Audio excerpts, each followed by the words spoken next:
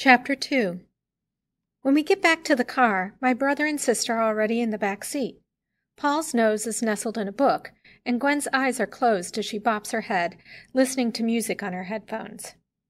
Mom stands beside the car, tapping her foot, arms crossed and lips stretched in a tight line. "Everyone's already on their way to the restaurant," she says to Dad, her voice in an angry staccato.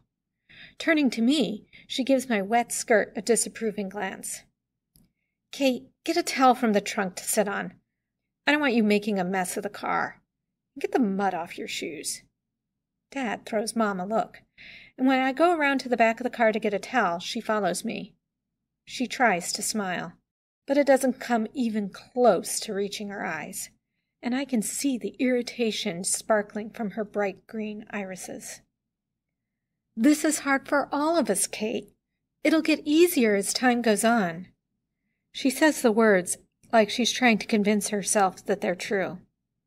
I want to say, "Oh yeah? Is that why you're such a wreck? It gets easier? That's why you don't hang out with me anymore? Ask me about my day? Or try and find out if I like any of the guys at school? Because it gets easier?" Fact is, I'm not buying it. When Grandma died, it opened up a big hole in me. And even though a year's passed, that hole has not gotten any smaller. It's clear that Mom's hasn't gotten any smaller either. In fact, I think it's gotten bigger. But I just try and smile back at her, my lips quivering with the attempt. I try and make the right thing come out. Something simple like, "Yeah, Mom, I know, it'll be fine." But the words get stuck in my throat. She turns on her heel and heads for the passenger seat. I stare at the back of her head, wishing I could have my old Mom back. As we drive to the restaurant, Dad tries to strike up conversation to relieve the uncomfortable silence. But Gwen's listening to her music, Paul's absorbed in his book, and Mom and I both look out of our windows, barely responding. Finally, Dad turns the radio up and settles for humming along. Relieved, I press back into my seat, discreetly patting my pocket to reassure myself that the bead is still there. Before long, we're on Main Street, in the tiny little town of Danville. I look around without interest, barely noticing the old buildings that line the street. We park behind an old-fashioned black and white police car bearing the restaurant's name, Mayberry Cafe, on its side. Dad lets out a laugh and explains that this restaurant is a throwback to some television show from the 1960s that featured a goofy police officer. None of it really matters to me. All I know is that the bead is warm in my pocket as we climb out of the car and walk into the restaurant. Dad holds the door and breathes in deeply. Smells like fried chicken," he says, patting his stomach with a smile. The rest of the family remains quiet as we head up the stairs to our reserved room. I sit next to Evelyn, of course. "Hey," she says, giving me a small smile. "Hey," I respond, and stick my hand in my pocket to feel the bead, feeling guilty that I'm not in a rush to tell even her about it. I tell Evelyn everything, but I'm just not ready to talk about this. What would I say? How would I tell her? Would she think I'm crazy? Maybe it's just a coincidence, and I'm all worked up over nothing. Maybe somebody else had a bead with the letters KMR on it, and they lost it walking around in those woods. Right, who am I trying to kid? I feel sorry for the waitress as she approaches, looking nervous. I guess our crew would make me sweat if I were a waitress. There are nearly 30 in our party, with a bunch of kids, and most of us have red puffy eyes from crying. I order a Coke and bury my head in the menu, as if I might actually order something other than a cheeseburger and fries. Really, I just don't feel like talking, not even to Evelyn. The other kids around me have finished with their menus, and they all begin to talk amongst themselves. I wish that they would all just melt away and I could be alone. My discomfort makes the time drag by, and it seems like forever before the waitress brings the drinks and takes our orders. When she leaves, I look around at the familiar faces sitting near me. As usual, I'm stuck at one of the kids' tables. Evelyn's 18-year-old brother Dylan is sitting across from me, and their little sister Ava is to his right. My sister Gwen is next to Ava. They're both 13 and best friends like me and Evelyn. Aunt Mary Ellen's oldest, 14-year-old Thomas, is on Dylan's left, and his 12-year-old brother Isaac is next to him. Isaac idolizes Dylan, so he's straining around Thomas, hanging on to Dylan's every word. The two 10-year-olds, my brother Paul and Mary Ellen's fourth child Daniel, are at the far end of the table, while Mary Ellen's youngest, Maria, is sitting on my right, busy coloring her paper placemat.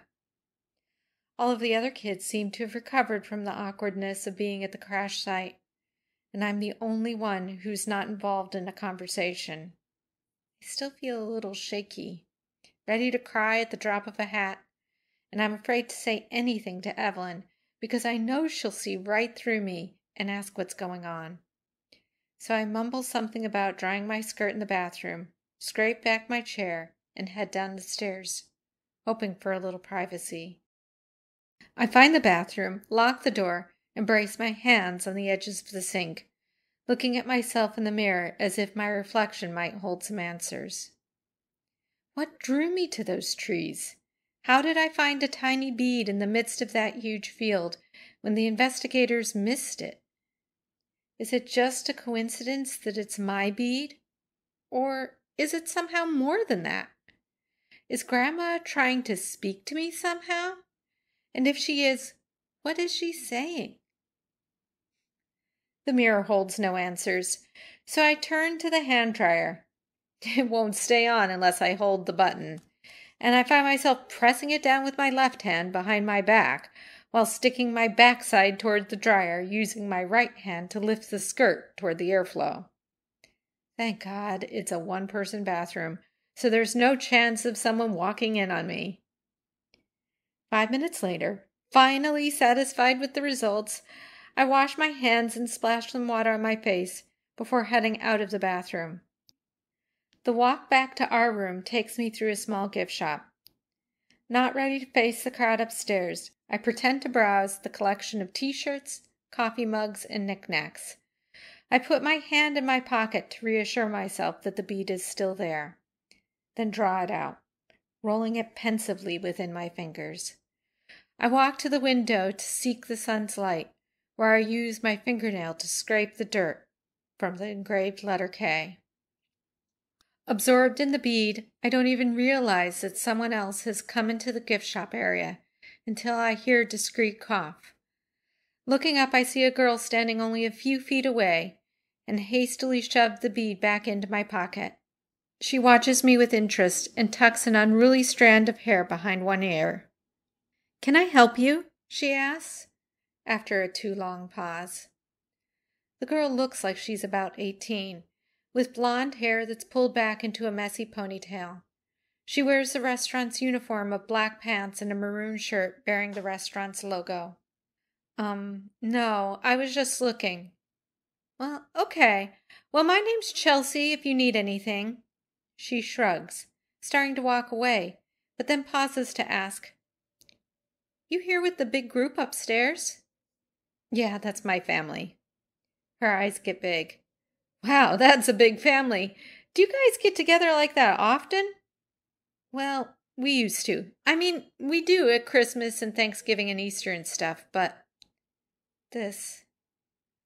I swallow and blink my eyes, not wanting to cry in front of someone I don't even know. This is different. "Oh, like someone's big birthday or something?" A small, bitter laugh escapes me.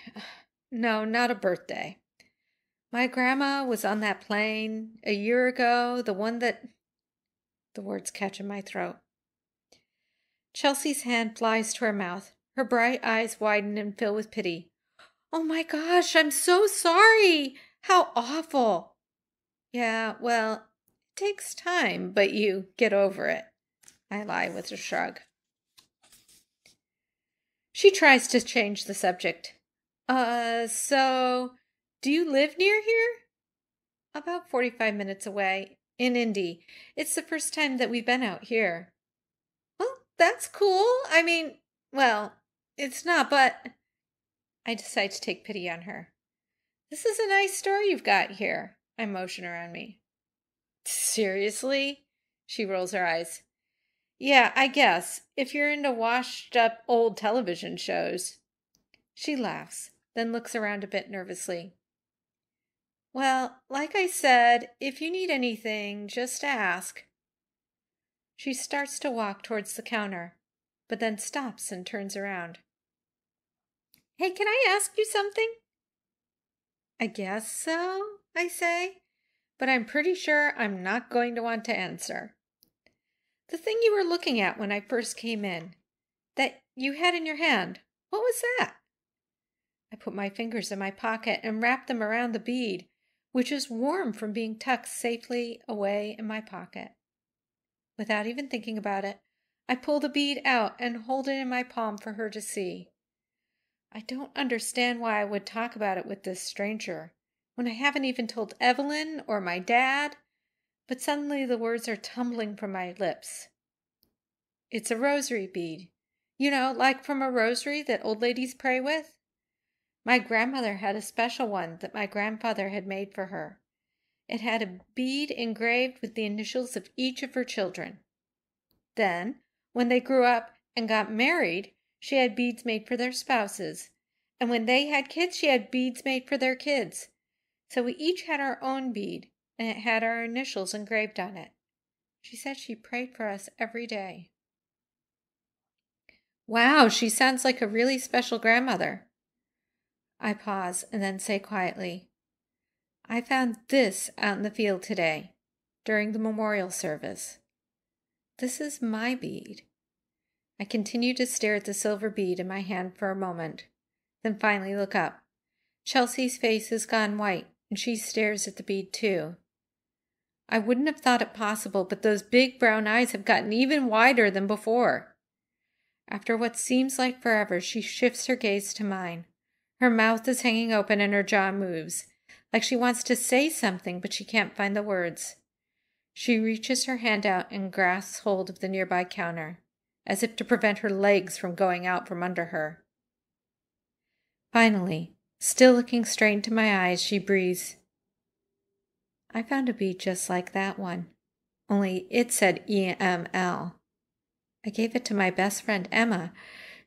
She looks down at the bead in my pan. She looks down at the bead in my palm. Emma Marie Lowry. EML. Her shocked eyes find mine again. She thinks it saved her life.